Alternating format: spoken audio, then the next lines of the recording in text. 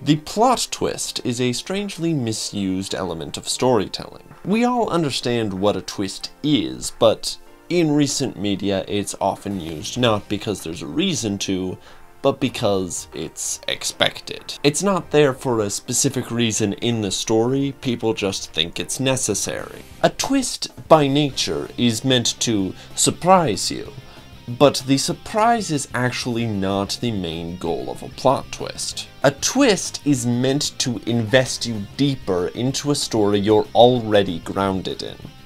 The surprise is merely a vehicle that gets you there.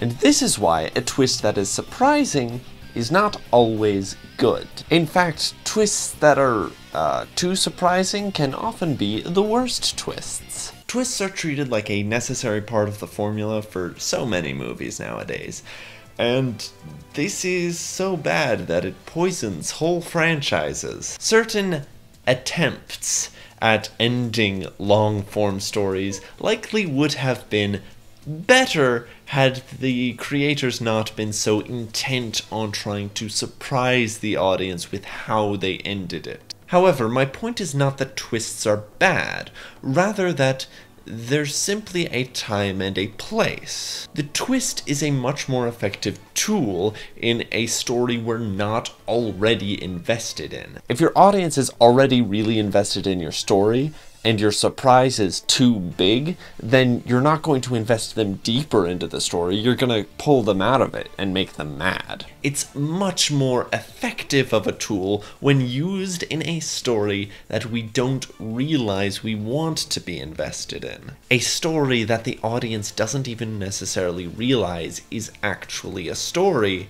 until it's too late. But what kind of story is that, though? I mean, you don't start watching a movie or reading a book because you intend to fully ignore the story. So what other reason is there to start? Well, let me paint you a picture! Video games, for example, have stories. But you don't go in necessarily for the story, you go in for the fun game mechanics. Let's say we have a game where the mechanic is, you have a gun that shoots portals. Let's just use that as a crazy random game mechanic that could be used. We're gonna set it in, I don't know, just like a science fiction laboratory, and there's a robot lady.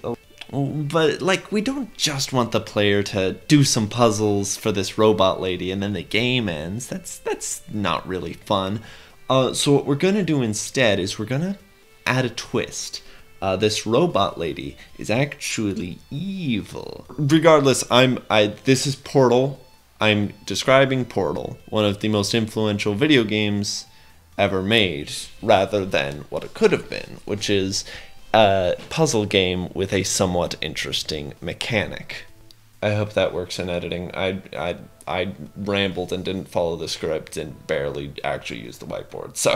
It's a type of story I call an unexpected narrative. It's any story where you aren't coming for the story, but the story ends up being what makes you stay. It's especially common in video games. I already talked about Portal, but Undertale, Pikmin 3, Doki Doki Literature Club, all modern Kirby games, and every Five Nights at Freddy's game are all examples of this kind of story just off the top of my head. Some of these don't even have plot twists, but they all rope you in with fun gameplay while hiding a deeply compelling story under their surface. Plot twist! This is not a video about plot twists. This is a video about the medium in which I think plot twists are most effective. A plot twist is a tool. The unexpected narrative is the situation in which that tool ought to be used. It's where that tool is its most effective. And this video isn't about video games either. See, if movies have a hard time getting people in seats for things other than stories and characters, video games have the opposite problem. Accessibility. See, anyone can go see a movie or watch a TV show, but for a video game, you have to be good enough at the video game to get through all of it. And if you're not good at the game, if you don't think the game mechanics are fun, then you're not going to get through just learning those mechanics in order to find the plot twist that, whoa, there's a story that I actually enjoy here. You won't ever reach the point where that moment of surprise and storytelling can affect you. If only there were some medium that could solve both problems at once. Hi, I'm Joe, and welcome to the Subfeed, a show where I talk about online video entertainment.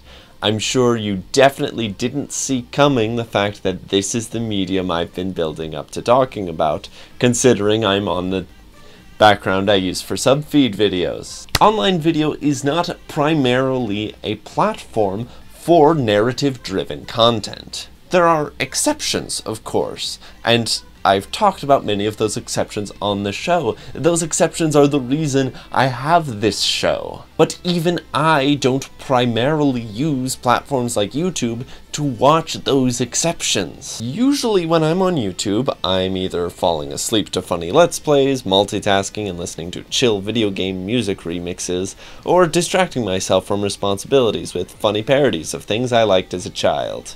And yet these two are platforms for storytelling in their own rights. Don't believe me? Just watch.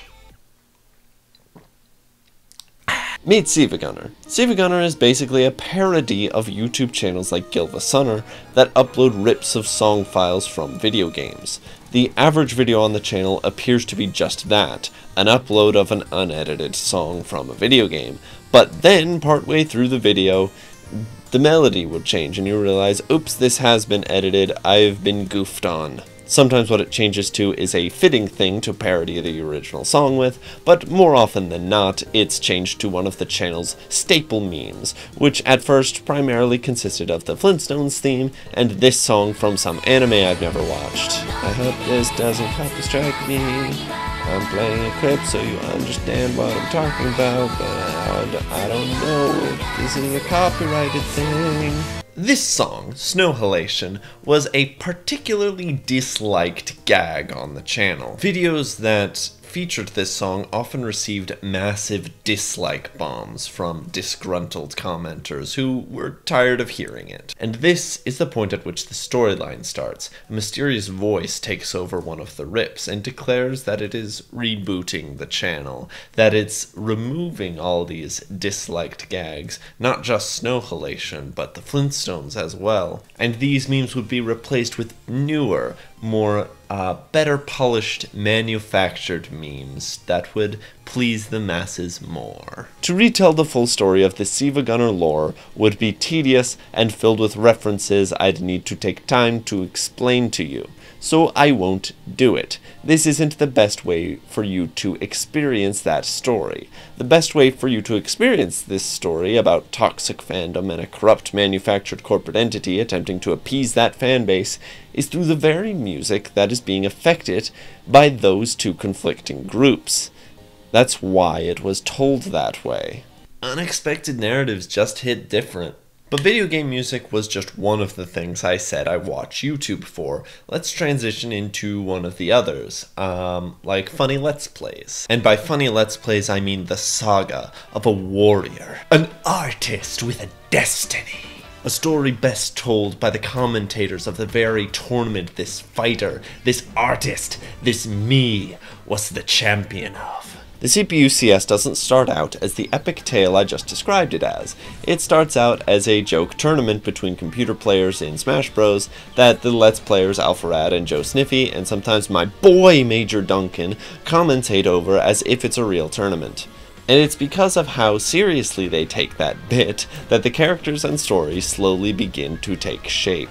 Now, if you're familiar with the CPU CS, you probably will recognize that this isn't totally a great example of what I'm trying to talk about, but I love the CPU CS and I think it works within the context of my larger points here, so I'm going to use it as an example anyway.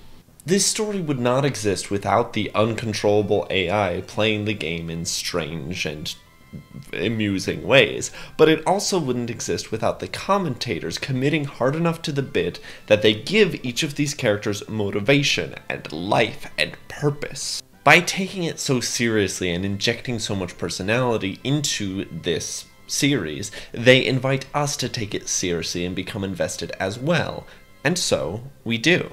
Anything can be an interesting story. An interesting story can be told in so many different ways. Perhaps a certain medium is simply better suited to emphasize a certain part of a narrative, and to emphasize the aspects you want to emphasize, you need a different medium. This allows an audience to truly focus on what makes this story unique. It allows them to really embrace and understand the nuances of the themes of your specific story.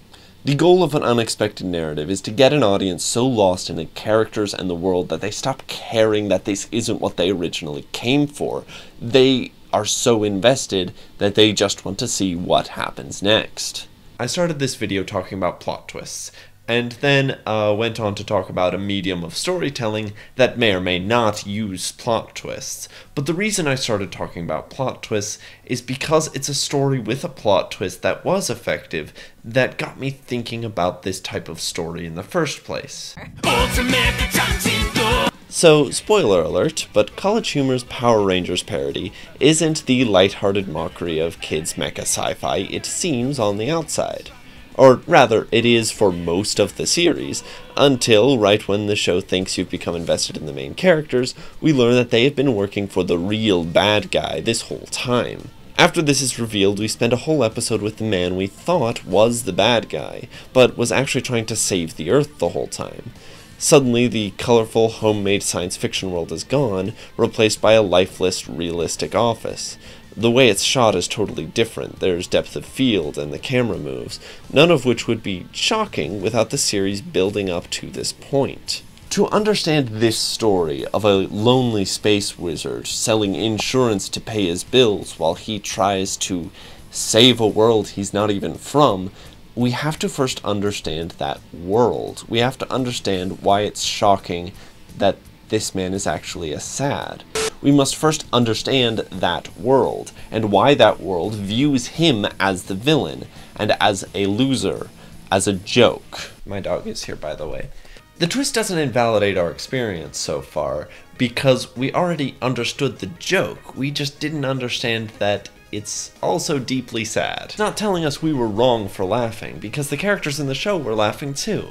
It just lets us know that now there's a far more compelling story. It's not just a cheap laugh, it's also a story that will last with us. It's not changing the story we thought we were watching, it's drawing us into a story we didn't even realize was being told. So, what's the point? That I really like these videos and wanted to talk about them?